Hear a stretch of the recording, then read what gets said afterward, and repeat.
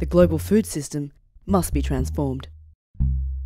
It's actually already started, and in most cases, governments aren't leading it.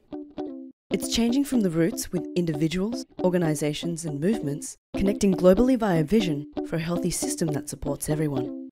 A growing desire for change has been gaining momentum, and its focus is a system with global solidarity, where we listen to the unheard voices and needs of all and act out of cooperation, not competition, where we share resources fairly and value the environment, and where everyone has enough to eat, always.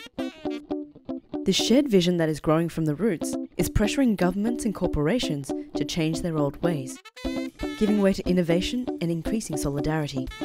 Consumers are putting pressure on companies to shift to ethical and sustainable practices.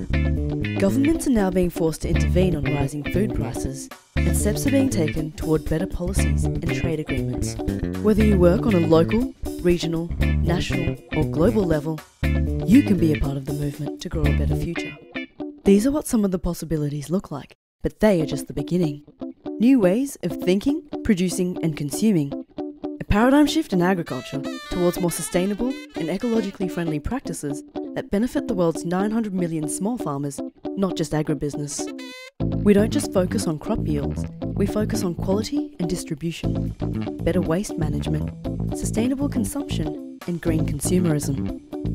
Adaptation to climate change and a reduced vulnerability to impacts, as well as a global deal on climate change to ensure countries are working together towards more sustainable practices.